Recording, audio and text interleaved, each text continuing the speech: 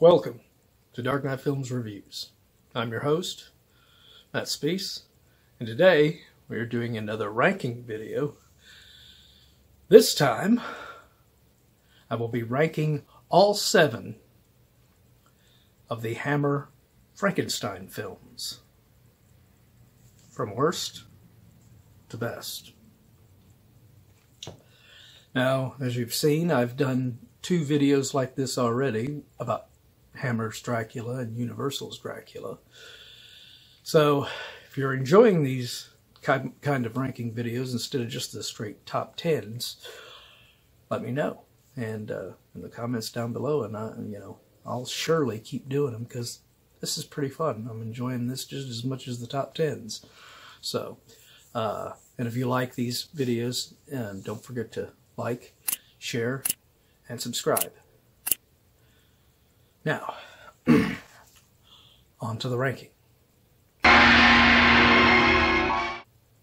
Starting at number 7, we have Frankenstein Must Be Destroyed from 1969. This film,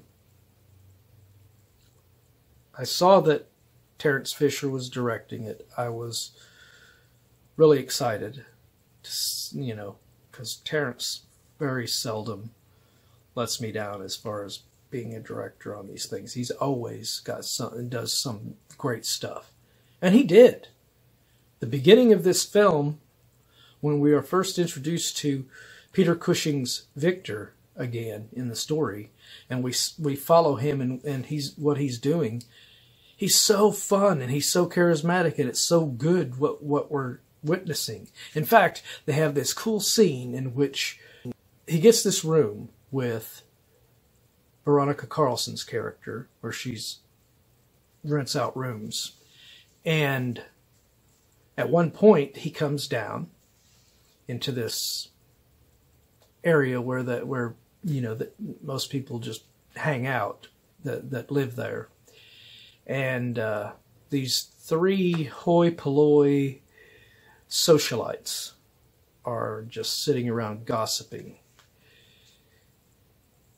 Peter's Victor does not join in. He just sits down at the desk in the room, pulls out a notepad or something and starts writing out some notes and doing some, thinking and writing in the room with them. Then they start talking about Victor Frankenstein himself, and his eyes raise up, and he listens. And then he goes right back to, doing what he's doing. And then they finish their little gossiping session, and Peter's Victor stands up and finally says something. Excuse me. I didn't know that you were doctors. Doctors? We're not doctors. I beg your pardon. I thought you knew what you were talking about. You're damn rude, sir. I'm afraid that stupidity always brings out the worst in me. Stupidity? Yes, stupidity. It is fools like you who have blocked progress throughout the ages. You make pronouncements on half-facts that you don't understand anyway. After that scene, I was so on board with him. I really loved him as a character and thought he was great. He finds out then that Veronica and her boyfriend, played by Simon Ward, are in some financial trouble, and he's been doing stuff at the hospital where he works that's not above board.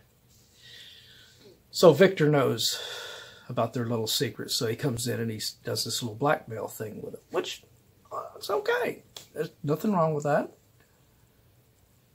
And then, not but a few, maybe minutes later, she's in her room, and Victor comes by her door, looks in.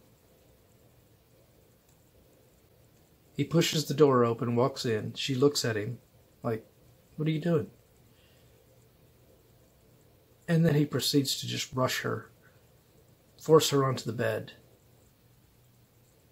and brutally begin to rape her.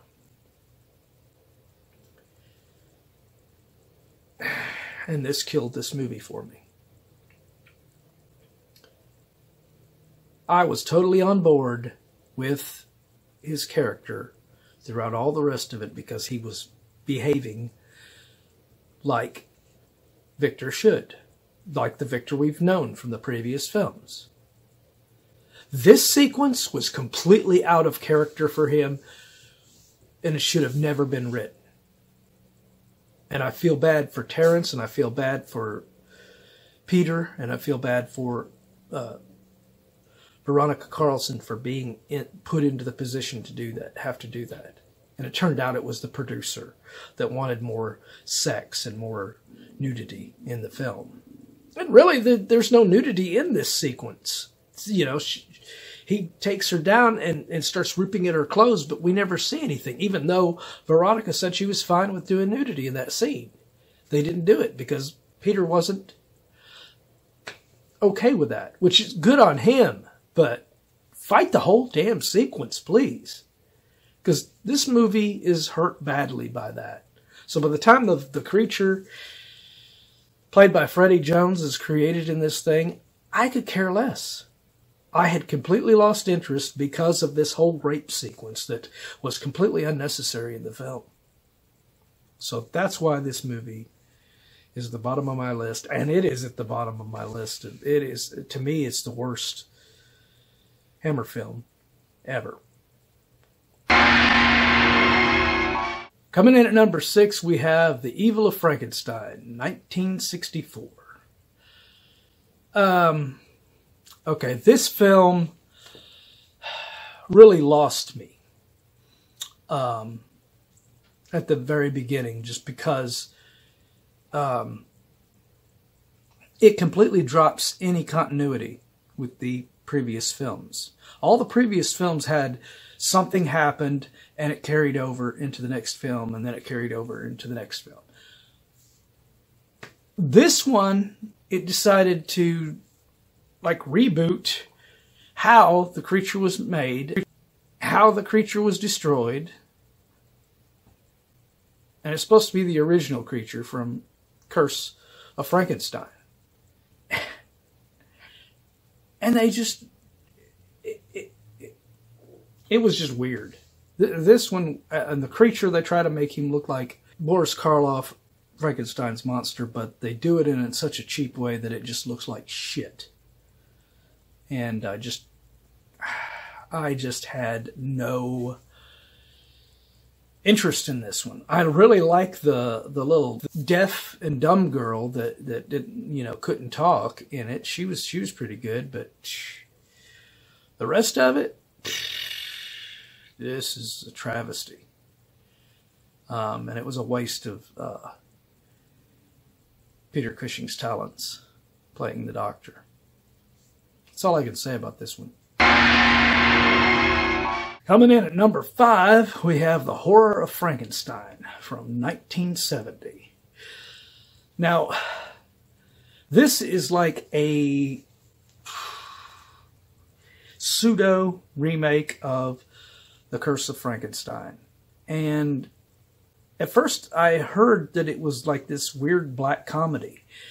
But watching it, it was more just a really good Frankenstein movie that, has a few little humorous elements in it every once in a while. It wasn't so black comedy that it's crazy, or anything like that.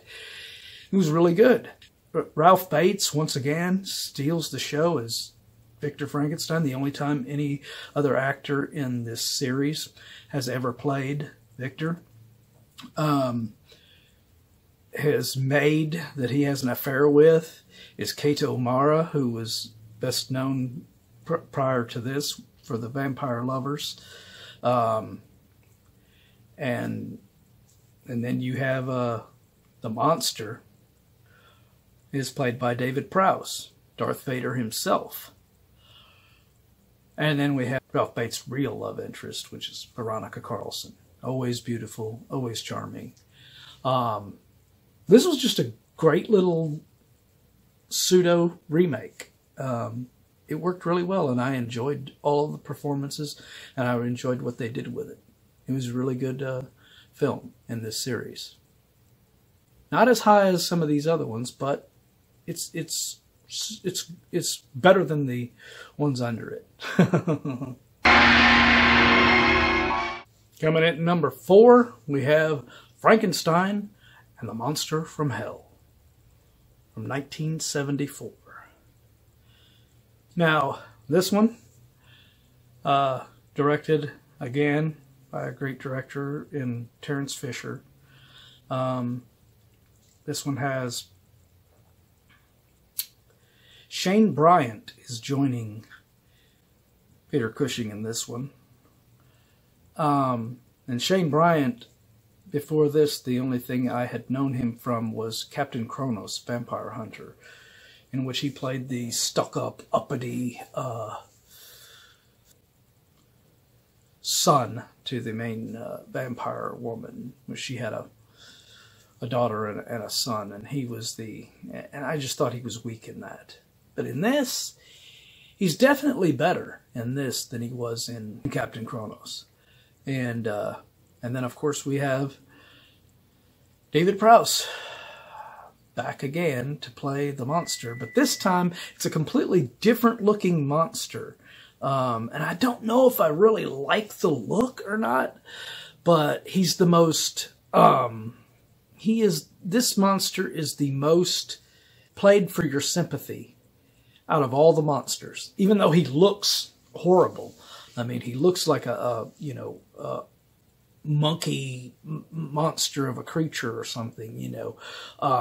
But does a great job, David Prowse does, in playing him, even under a shitload of makeup, unlike the last time he played the monster, which he didn't have as much makeup on. But yeah, this is great. I mean, Peter Cushing is charismatic and as cool as ever playing Victor in here. It's just great. Really cool little film here. And it's set in a different situation where he's in in an insane asylum kind of thing, and he's forming the creature within this place. That it's pretty good little movie. It surprised me because I remember seeing it back in the day when I was a younger kid, and I just thought it was just stupid and it was trash. But now, with adult eyes, it's a really good Frankenstein film. Coming in at number 3, we have The Revenge of Frankenstein from 1958. Another great Terence Fisher directed film, and this one being a direct follow-up to The Curse of Frankenstein. And this is how you do it. This is how you do it right. This is how you take a cliffhanger from the last film and you pick up right where it left off, and you maintain continuity and move forward into it. Not like the way they did with The Evil of Frankenstein, which like I said, it had completely just reset the timeline in a way and everything, and in a way kind of ignored this film. And I think this film is the superior film out of those. So in this one you have Francis Matthews, who is always good as usual. I've probably getting nauseating from people hearing me say how great Francis Matthews is as an actor. But he is. I mean, when somebody is a good actor in something and stands out, you have to give them their props. And he does such a good job. And in this one, you have another very sympathetic, I mentioned how in Frankenstein and the Monster from Hell, you had a very sympathetic monster in it. This one's the same way. Michael Gwynn is your monster in this one, and he really makes you care for him. Unlike, Christopher Lee, who was just a straight, monster. Most of the other ones are just straight monsters. This one, you really felt bad for him and everything in certain points in this. And so yeah, the set design, the look of Michael Gwynn's monster. He doesn't look as monstrous as the previous monsters or monsters after him. He looks more human, which is was another really cool difference with this film. So yeah, I mean, Peter knocks it out of the park again, this one, and I love the cliffhanger at the end where him and his assistant transplanted Victor's brain into his new monster, and he was basically going to become the monster in the next one. And I hated the fact that Evil of Frankenstein did not carry over from that. That just irked the hell out of me. But yeah, this is my number 3. And coming in at number 2, we have Frankenstein Created Woman from 1967. Another directed by the great Terence Fisher. And Terence really, he really brought it in the Frankenstein series and directed, you know, because he directed 5 out of the 7 of these films.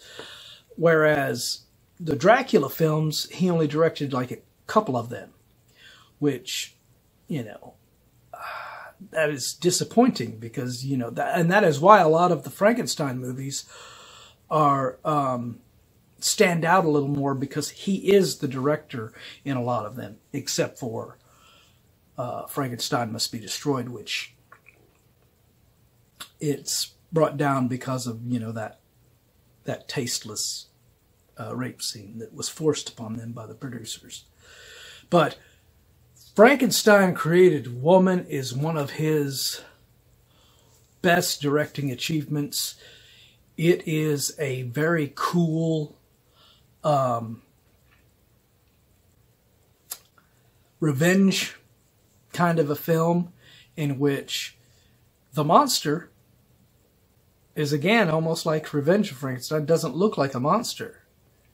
It's Susan Denberg, and she is so attractive. Even when she's supposed to be this hideously scarred and you know, can't, you know, she's got a messed up leg and a like a hunchback or something to her. And even when she's playing that, she is attractive. So, yeah, I liked her in this role. I really did. And of course, Peter Cushing is as great as ever in this thing, as far as once he helps her, that he's transferred his soul into her. And that's the other thing that's unique about this one, is the way that he creates the creature. He basically finds a way to transfer the soul of a person into this little machine, and then he can transfer the soul back into the body of his choosing. That is a very unique take on Frankenstein, and it works because it is so unique. It is so different. But as soon, it just shows how good of a character he is. Victor, as soon as he finds out that Susan's character is possessed and she's killing these idiots that caused the death of her boyfriend. Kill him. Kill him, Christina.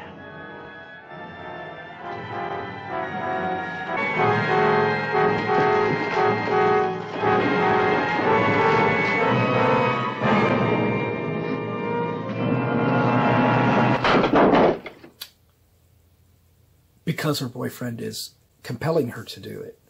As soon as he finds out about it, he proceeds out there actively to try and stop this creature that he created. And it's great performances all around the board. I just wish Susan had done more films after this. I think she had the potential to be something really great in the film industry. It's a shame she only did like a Star Trek episode and a few other small little roles maybe or something, and then just gave up Hollywood. It just sucks because she had such talent in this film. And coming in at number 1, we have The Curse of Frankenstein, 1957. This is the film that started it all. It's directed by Terence Fisher, of course, so it is just as good. And being that it's number 1, it means it's the best Hammer Frankenstein movie ever. It stars Peter Cushing, Christopher Lee as the monster.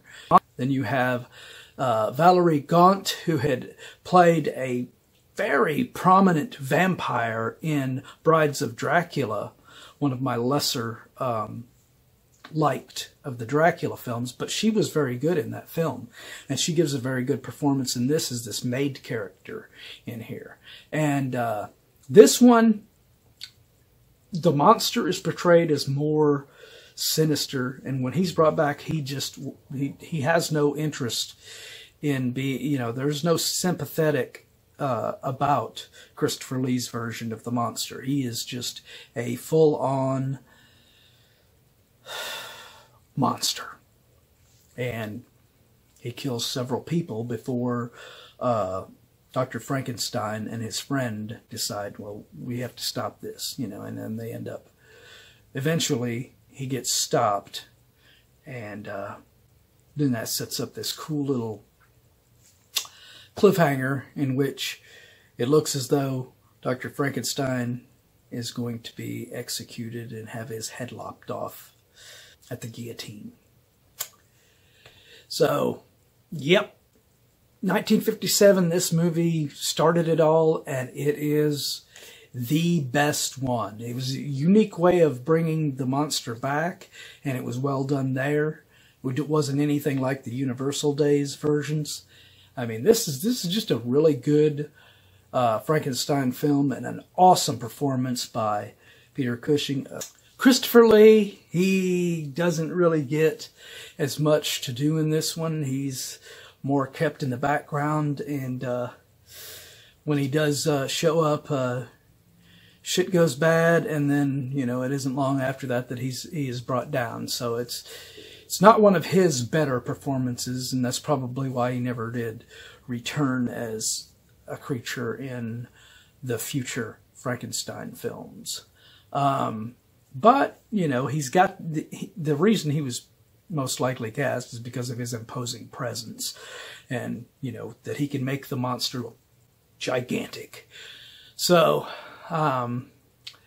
yeah, this is my number 1, and but let me know, what do you guys think?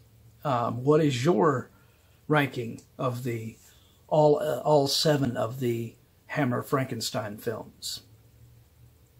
Let me know in the comments down below, and if you liked this video, don't forget to like, share, and subscribe. And remember, it's the Halloween season, so this is not it. We're going to have more. So keep an eye out. Catch you next time.